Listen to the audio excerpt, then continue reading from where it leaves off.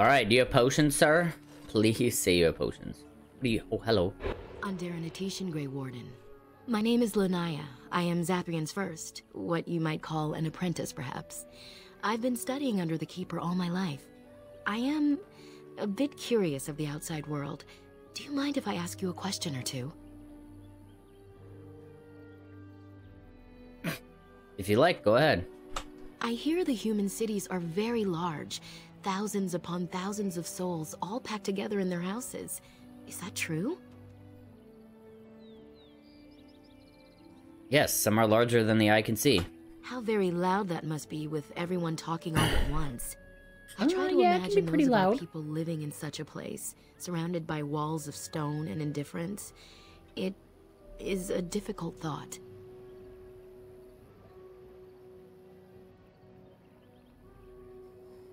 I kind of want to go put my contacts on. I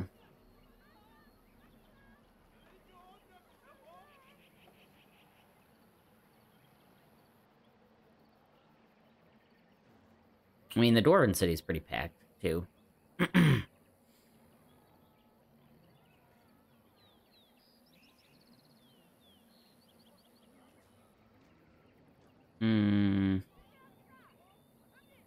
They're used to it, just as the humans are. Being accustomed to pain and suffering does not make it any less tragic. It is said that one day we will have a land of our own. We Dalish gather the ancient wisdom in preparation for this. When that day comes, all elves, even those who have forgotten, will reclaim their former glory. I have one more question, though I'm not sure you can answer it. Do the humans ever regret what they did to us? I sure hope they do. I think some of them do. Not all humans are the same. And yet, even if some regret, they do nothing. A poet once wrote of them, before the fall of the Dales. Like dragons they fly, glory upon wings. Like dragons, they savage, fearsome, pretty things. But you don't need me to quote poetry to you. Forgive me. Perhaps you have some questions of your own. Tell me more about yourself. I'm hardly anyone special, I assure you. If I seem different from the rest of my clan, it's only because I was born amongst humans. I came to the Dalish at a very young age, but I've always retained my curiosity about the world I came from. How did you come to the Dalish if you were so young? My parents were servants to a human merchant whose caravans plied the southern routes. One day, bandits killed him, and my parents both. Oh, damn. I was the only survivor, just a young girl, and the bandits took me. I was their servant for several years.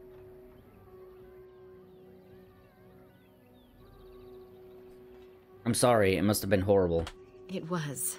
The long years of reflection have allowed me to come to themselves off the impatience that humans suffer. I can only imagine what would have happened had the clan not saved me from them. I owe them my life for that, and more. That was a different sound file than it should have been, I think. You said the Dalish rescued you from bandits? The bandits killed a scout when the clan passed near their camp. When the clan discovered him, Zathrian came looking for his killers. He followed their tracks for almost a month, and when he finally caught up to us, he fell on the bandits like a terror. No one could stop him. I sat there, and I watched him attack them in a blur, and I reveled in every blow. When he saw me, the fury in his eyes turned to pity. He took me back to the clan, and I've been here ever since. Didn't you have family you could have returned to? But such I might have had some, maybe many. What? Zathrian offered to take me back, but I had no idea where I was from, and I wanted to stay with the man who rescued me. The clan is my family. Any others out there? It's best they believe that little girl died with her parents. For now, the clan is all I need. My old world could not have offered me all this, and the knowledge of a keeper as well. Perhaps one day, when I am keeper, I might inquire out of curiosity. I'm not sure what lies down that road except pain, however. You might get that chance quicker than you think. How did you become a keeper? I am not a keeper. I am Zathrian's first. Oh, Though because my bad. I was not born into the clan, becoming his first was very difficult. We Dalish have old traditions. The clans come from the ranks of the nobility that once ruled the Dales, you see. The keepers of those old clans have the strongest and purest blood that reaches back to the days of Arlathan. I had to compete against the other candidates for first, to be better than them in everything, simply because I was not of the old blood. Do they resent your success? No, Zathrian told me that time would take away their prejudices, and it did. They became used to me. The clan has placed great trust in me. One day, I will lead them and be the one who secures our future. Hell yeah. I mean, one day, but probably this day. Why are the Dales so hostile? They have reason. Since the days of Arlathan, my people have been either subjugated or homeless. Okay, fair enough. But I'm not responsible for what's been done to the elves. That's true, and you're not even a human, so it's doubly unfair. But fairness does not play into such feelings. No outsider has ever been good for us. You aren't hostile. I was not born here, so I right. see things differently Makes from sense. the others. Still, I do not blame them for what they feel. Perhaps this may change one day, but I believe the humans would have to take the first steps, if they are capable. What is this Arlathan you mentioned? It was our ancestral home, long ago when the humans first came to these lands. We were free then, and immortal. We did not know how Yeah, to I deal swear with in the like humans. almost and in the every end, universe. they turned their power Elves against are us and immortal. destroyed Arlathan. Our ancestors were enslaved, and our culture lost forever. Does Arlathan still exist? I mean, in like... Not to my knowledge. According to the old I mean, tales, in the most human D&Ds, mages they're sank not, but Arlathan into the they ground, lived fucking crushing it long-ass beneath time. the rock. Oh. Damn. But the elves were eventually freed, right? Yes. After a millennium of slavery, our people were freed by Andraste, the human's prophet who spawned the Chantry. But you don't worship the Maker. We worship the creators, as we always have. We give thanks to Andraste for her part in our freedom, but we do not worship her or her god. I can respect that. Didn't Arlathan fight back? The Tevinter Imperium was a force to be reckoned with. It was ruled by mages with powerful blood magic. Oh, I didn't know it was Tevinter. When Arlathan Yeah. fought, they lost. Oh, yeah. Sounds about right. Elves were immortal then? They died, but not of an aged body as other races do. Not until the humans came. According to the legends, Goddamn humans. association with humans caused us to quicken. Our blood sped, and we began to age. So we avoided them naturally. Oh, wow. And then we were enslaved by them for 1,000 years. And in so doing, we all were quickened permanently and our immortality destroyed. Or so the old tales say. But you could get your lifespan back, no? In time and with seclusion. We Dalish have lengthy lifespans, and they will get longer. Zathrian himself has lived many centuries, though that is unusual even for us. I can see why you resent humans then. Shemlin, we call them. Quick children. I suppose Oh. it takes a certain arrogance to look upon another people as children, no? Perhaps we should be more heedful of our own role in Arlathan's loss. Even so, it was a bitter lesson to learn. One we are not grateful for. Your homeland was called the Dales, I thought. That was our second homeland. Oh. Our first was the great city of Arlathan. Yeah. The Dales came when they were freed from enslavement. Elves everywhere journeyed hundreds and thousands of miles to the Dales, eager to start their lives anew. They called it the Long Walk. They reached the Dales and made it their own. And one day it was taken from us too, and you wonder why we are hostile. Is there no way to get on your clan's good side? It requires an individual to prove he is not the outsider we have come to expect. Ooh, good Your thing own that's task to me. help our clan is certainly a step in the right direction. That's something else. Certainly. I think I did one. What does a keeper do exactly? A keeper is, first and foremost, the leader of the clan. He decides where we go and when we shall move. He's also responsible for knowing the clan's ancient lore and passing it on to the others in the clan. Without a keeper, the clan's knowledge is lost forever, so the clan protects him like no other. What can you tell me about Zathrian? Nothing that you could not ask Zathrian himself. He is the keeper of this clan and has been for a very long time. He is also a very good man who has lost much. The Dalish are everything to him, and he would do anything to protect them. Lost much? What has he lost? He lost his family a very long time ago. I don't know the story, but I understand the circumstances were horrific. Persuasion. Alright, I should go. As you wish. Darth Shirel. Yeah, same to you. Step it is.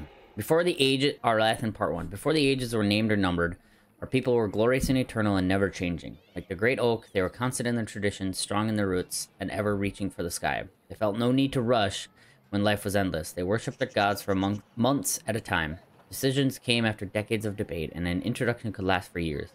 From time to time, our ancestors would drift into centuries-long slumber, but this was not death, for we know why they wandered the fate in dreams. In those ages, our people called out of the land Elvhenan, which in the old language means place of our people.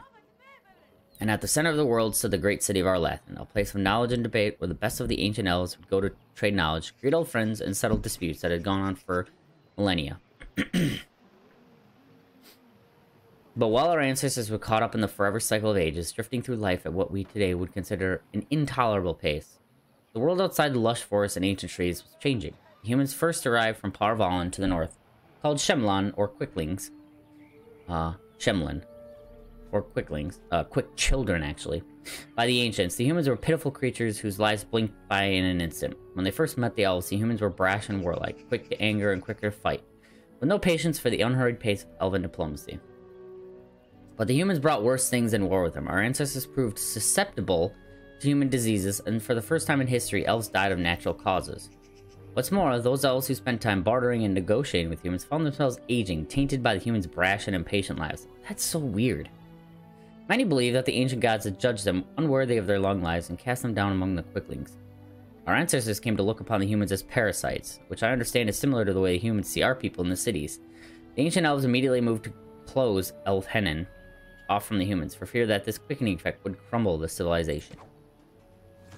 Damn, dude. What do we got here?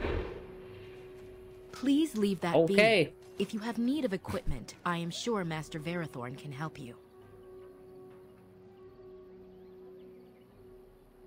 Wait, is that a lie? It doesn't say lie.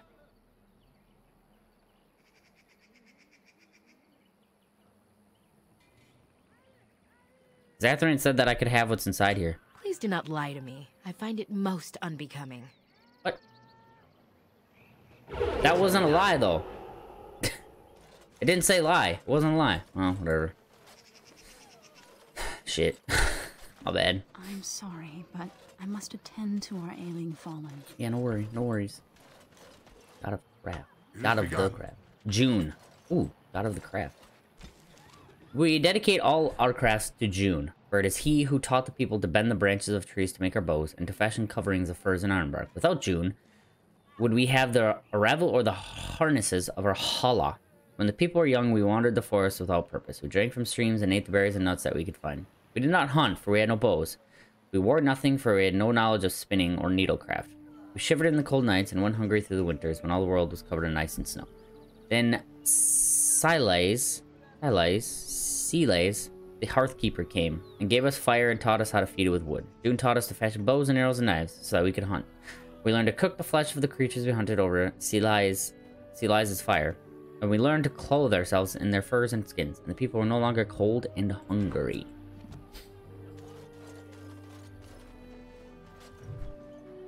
Blood writing. I'm pissed. It didn't say it was a lie. That's dumb. Maybe Zathrin did say it, but my persuasion just sucks balls. Valaslin, blood writing. When the children of our people came of age, they earned the privileges of wearing the Valaslin, the blood writing. It sets us apart from the Shemlin, and from the elves who have thrown their lot in with them. It reminds us that we will never again surrender our traditions and beliefs. The ritual deserves great reverence. The one who is to gain the Valaslin must prepare by meditating on the gods and the ways of our people, and by purifying the body and the skin. When the time comes, the keeper of the clan applies the blood writing. This is done in complete silence. Cries of pain are signs of weakness.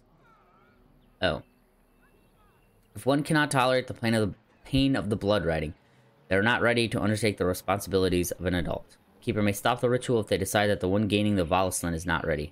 There's no shame in this, for all children are different, and our ancestors once took centuries to come of age. Jesus. God damn. Dalish boots. Plus 3 defense. Meh. Meh. Hello. Ethris. I'm Darren Etetian, stranger. I am Athras. I hope the others have not been too harsh in their treatment of you. I don't mind. I understand. That is very generous of you. Most would assume we are unkind as a rule, and that is not the case. Especially not to a Grey Warden. But we have lost much, and it is easy to forget simple niceties at such a time. I understand you will search for the wolves in the Brazilian forest. I would join you, but Zathrian has forbidden me. Forbidden you? We are banned from entering the forest now. I have more cause than most, but I will not disobey my keeper. Why do you want to enter the forest? That is a tale I am not sure I should tell an outsider. Surely you have greater concerns than my problems, stranger. Bruh, please. I'd like to hear about it. It's odd to talk so freely with a stranger, but perhaps you can help me. My wife Denilah and I both fought the werewolves in the ambush. She was injured so gravely, the curse spread rapidly in her. Zathrian fought hard to ease her pain, but there was little he could do. And though he says that Denilah is dead, he will not let me see her body. I am beginning to believe she became a werewolf, and that it is being kept from me so I do not go chasing after her. If I could just know if Denilah is alive, or what happened to her, then I could be at peace.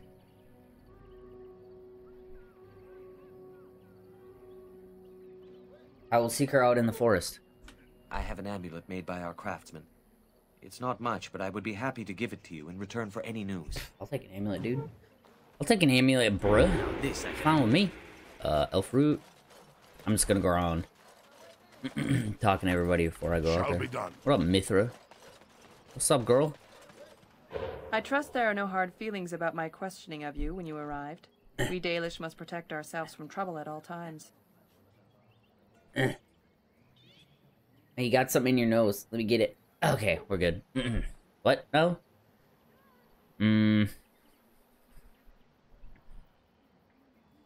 You'll be streaming today before 8 p.m. as well? Well, I don't work tomorrow. So there is that. My couple friends and I are going to be going looking at floors and tiles and counters. Because we both... Because I am a new house owner and they're new house owners. So, but they're going to do a bunch of... They're going to do some upgrades before... I'm not doing anything, but I could get a feel of what I like, so... I understand. Had we known a Grey Warden was coming, we might have arranged a But different if I find but myself I wish you good fortune with your task. on my computer, Gareth Shiral. I'll check it out. Are you still gonna do Yakuza? Yakuza Kiwama, or whatever it's called. I think it's called that.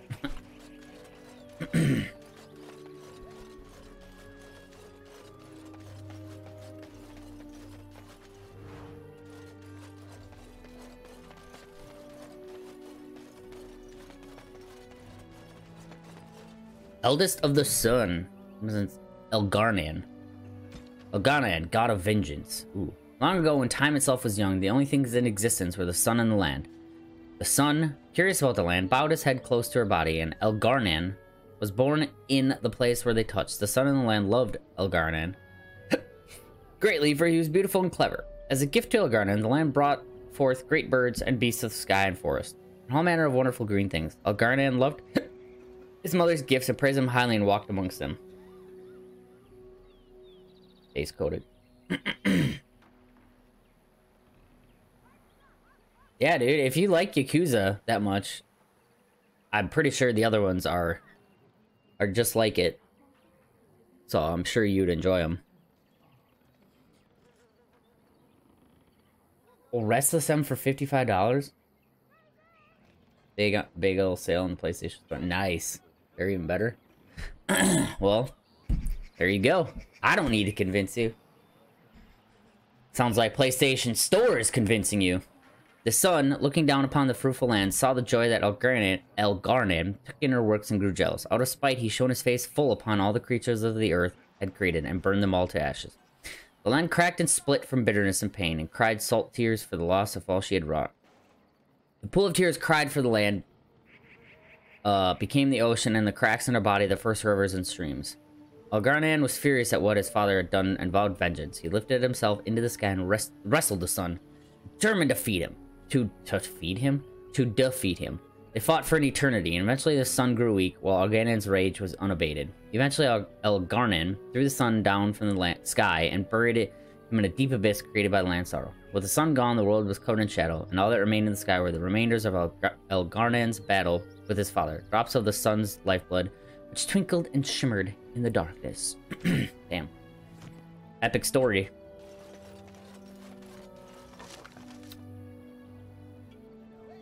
Damn. Ooh. Ooh. Gimme, gimme, gimme. Okay, now we're back My here. mother was Dalish. They are a proud people. Those who refute Shall be done. used to bow to defeat. Sounds like people I want to get to know then. Pile of scrolls. Huh? The Long Walk. Ooh, I heard about that.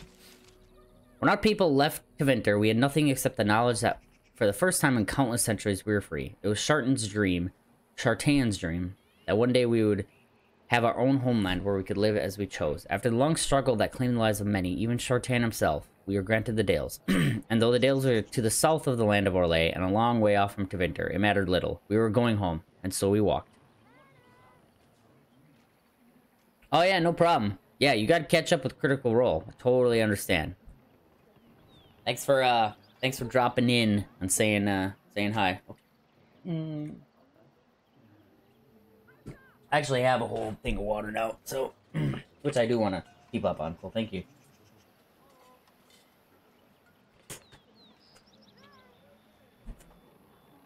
Yep. And if you want to drop back in, I'll be here. So, but yeah, get caught up on Critical Role, man. Be cool to talk about it. I don't want to spoil anything for you, so. We called our journey the Long Walk, for that was what it was. We walked with what little we had on our backs. Some walked without shoes, for they had none. Whole families, women with infants, old and young alike, all of them made their way across the land on foot. And if one of our people could no longer walk, we carried him, or sometimes left him behind. Many perished along the way. Some died of exhaustion, others simply gave up and fell by the wayside. Damn. Great number were set upon by human bandits, even though we had few possessions. Along the way, a growing number began to bemoan the decision to leave Tevinter. At least in Tevinter, they said, we had food and water and shelter. What do we have here? Nothing but the open sky and the prospect of the never-ending road ahead. Some turned toward back to Tevinter, but most of us continued walking. And the gods rewarded those of us who did not waver by bringing us to the Dales. Our people called the new city Halamsharal, the end of the journey, and for a time, it was home. Dirthamin, keeper of secrets. The twins Falindin and Dirthamin are the eldest children of our Elgar'nan and the Allfather, and Mythal the Protector. The brothers were inseparable from the moment of their conception, known for their great love for each other. That is why we often speak of Falindin in one breath and Dirthamin the next, for they cannot bear to be apart, not even in our tales. When the world was young, the gods often walked the earth, and Falindin and Dirthamin were no exception. Both were delighted by the many wonders of our earth. They played with the animals, whispered to the trees, and bathed in the lakes and streams. Their days were filled with bliss, and they did not know sorrow. And then one day, while passing through the forest, Falindin and Dirthamin came across an old and sickly deer resting beneath a tree. "Why do you sit so still, little sister?" asked Falindin. "Play with us," said Dirthamin. "Alas," spoke the deer, "I cannot. I am old, and although I wish to go to my rest, my legs can no longer carry me." Taking pity on the deer, Falindin gathered her up into his arms and carried her to her rest beyond the veil. Dirthamin tried to follow them, but the shifting gray paths beyond the veil would not let him. Separated for the first time from Falindin, Dirthamin wandered aimlessly till he came across two ravens. "You are lost, and soon you will fade," the raven named Fear said to Dirthamin. "Oh. Your brother has abandoned you. He no longer loves you," said the other, named Deceit. Uh-oh. "I'm not lost, and Falindin has not abandoned me," replied Dirthamin. He subdued the ravens and bade them carry him to Falindin. This they did, for they had been defeated, and were now bound to Dirthamin's service. When Dirthamin found Falindin, he found also the deer, who once again was light on her feet, for her spirit was released from her weakened body. Both Falindin and Dirthamin rejoiced to see this. Falindin vowed that he would remain to carry all the dead to their place beyond, just as he did the deer. Dirthamin stayed with him, for the twins could not bear to be apart. Aww. Aww. Alright, let's talk to these. You're lucky your people still know all their ancient smithing ways. You work with metal like our ancestors worked with wood. Hell yeah, dude. What are you doing? You've warped the wood completely. Did you leave it out in the rain? No, Master Verathorn, I think I just used too much heat. You're not smelting ore like a Durgenlan. This is living wood. It requires patience and delicate hands, not more heat. My actions bring me sorrow, Master Verathorn. And Yeah, so they they do. should. Truly, the art will be lost to us forever at this rate. Throw away your dead wood and start anew, and I shall speak to our guest. Now then, please forgive my distraction, stranger. Is there something that you need? Fuck. Well, there's this problem. He was fucking using that hammer really poorly. What exactly do you make here? I'm the clan's craftsmaster. It's my responsibility to learn what I can of the ancient elven arts of shaping wood and ore. In truth, we Dalish know little of the art compared to what we once did. And even what we know has taken us many lifetimes to achieve. There is wood that, if treated properly, is as hard as steel but far lighter. It grows only in this forest. Ironbark. The Keeper has forbidden us from entering the forest to collect the wood. This means I cannot make our finest crafts for years to come. Yeah, that's a shit tough break. What if I found some ironbark for you?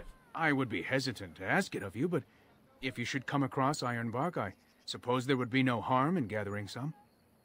It is blue and very distinctive. Ooh, it's You blue? can only harvest the bark which has fallen off the tree from age. If you find some, bring it to me, and I will craft it for you. What kind of item could you make? I excel in making blades from the ironbark, or perhaps a breastplate. Provided there's enough wood, that is. My practice blade. Very well. I'll take a look when I'm in the forest. That would please me. So long as our hunters come first. I'd like to barter with you. I am no merchant, but let us trade. Perhaps there's something here which will be of value to you. Yes, perhaps so. Holy crap. Like this. And this. And this. Oh my god, look at all you. Look at this. Adder's Kiss?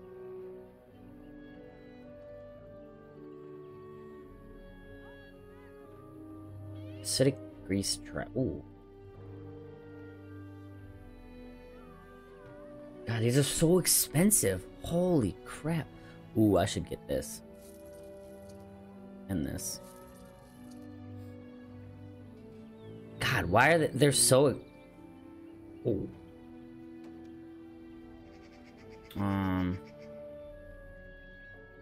I should get this for my guy. Oh.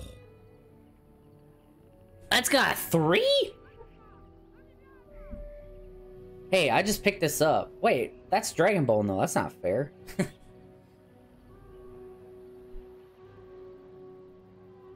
That has... No, mine's the same damage because it has +1 damage. And a way higher crit chance. It does have 3 fucking... Oh my god, dude. The Doc... Oh, god. Oh, you have a backpack too. Hell yeah. Oh, Dalish gloves. Sell that. Sell that. Let me just sell you this stuff I found. How about that?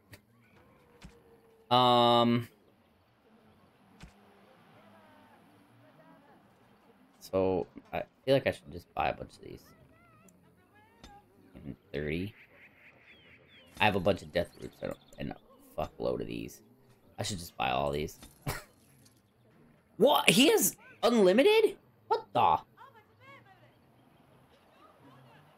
He seriously has unlimited of those? Oh, he does.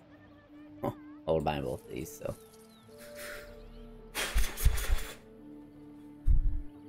Is there any other thing I want to buy? Oh, actually, yes. I could buy these too. Alright. Dude, that's sick that he has infinite of these. Oh, that's huge. That is fucking huge! Oh, that's right. I'm hurting pretty bad. I need to go back to camp before we go out. Yo, let's see what...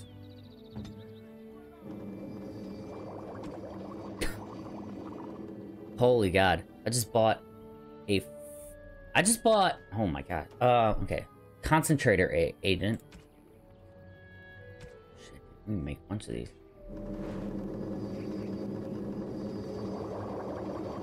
I don't have any more of those. Fuck, that's okay though. I don't. Ooh. Oh, he didn't have any Oh. He didn't have any flasks though. Go on. Shala, what's up, dude? I'm good. How about you? I'm actually doing pretty damn good. How's it going for you?